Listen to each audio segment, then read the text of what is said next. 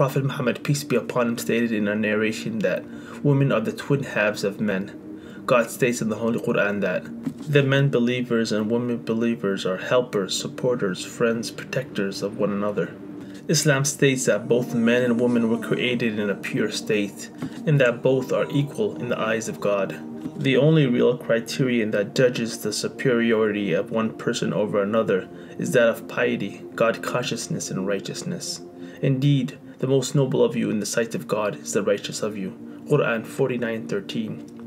Both men and women in the Islamic faith are expected to fulfill the obligations of faith, worship, prayer, charity, etc. And as stressed in the Holy Quran, women are no different than men in the spiritual sense. Both men and women are subject to the reward or punishment of God. And whoever does righteous deeds, whether male or female, while being a believer, those will enter paradise and will not be wronged, even as much as the speck on a date seed. Quran 4:1-4. While both men and women are spiritually equal in the eyes of God, the two genders are not identical and claim many biological, psychological, and physical differences. Therefore, it could not be logical to compare the roles of men and women. The rights, responsibilities, and roles of each gender are balanced, yet not necessarily the same. Each gender claims different roles in life, and each is suited for that role by their functions as designed by nature. Generally speaking, men in general possesses more physical strength than women, which is why men and women compete in separate athletic competitions in rigorous sports such as boxing or basketball. And the male is not like the female.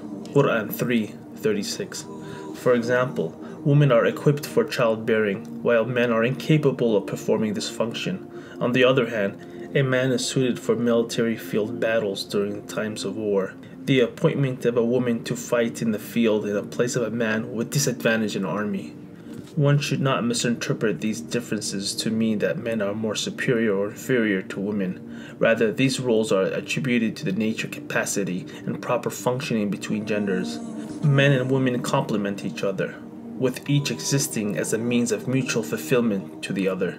Men and women have different preferences and degrees of advantage in different areas.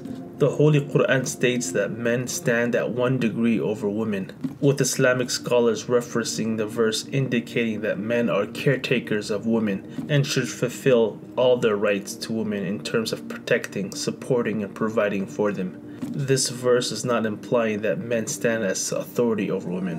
Women, as a matter of fact, are in truth the beneficiaries of this verse. A woman's role is to comfort and support their man. He who created both men and women knows the capabilities, weaknesses, and strengths of each gender.